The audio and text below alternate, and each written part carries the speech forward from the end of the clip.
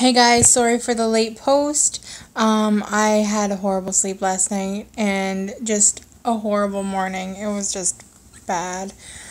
Um, just emotion wise, that's all.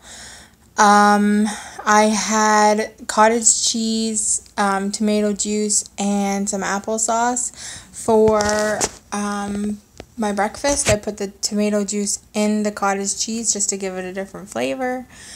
And now I'm having some turkey soup.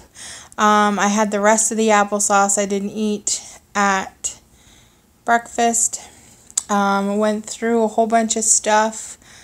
That was my dad's. Finished it up.